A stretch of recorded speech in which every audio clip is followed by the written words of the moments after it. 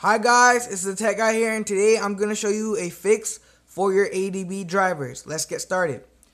To do this, you want to go to your downloads folder and find your ADB drivers, right? Mine is right here. You want to right click, you want to copy it, then go to your C drive,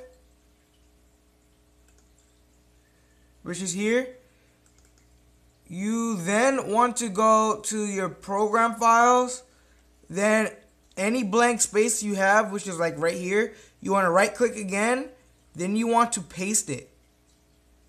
A prompt is going to come up asking you for administrative privileges and stuff like that.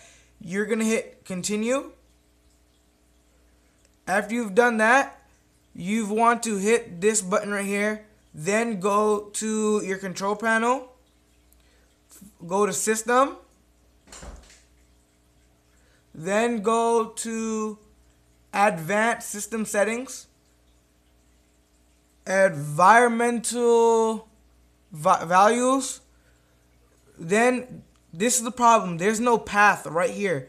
So what you want to do, you want to click New, then type in the word in caps lock, all four letters, you want to type them in caps lock. PATH. You want to type that. Then you want to go back to your programs file where you pasted your ADB fastboot files. You want to double click it, open it. You want to click this little top part right here. You want to right click, copy. Then you want to go back to your advanced system settings, and then you want to paste this here. Then click OK.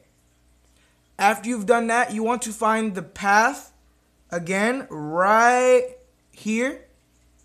Right here. Double click it. Hit New. Right click again. Hit Paste. Hit OK. After you've done that, close everything out. Then go to your command prompt. Type in ADB, and your ADB driver should be working good. That's it for today, guys. Please like and subscribe. I'm out. Peace.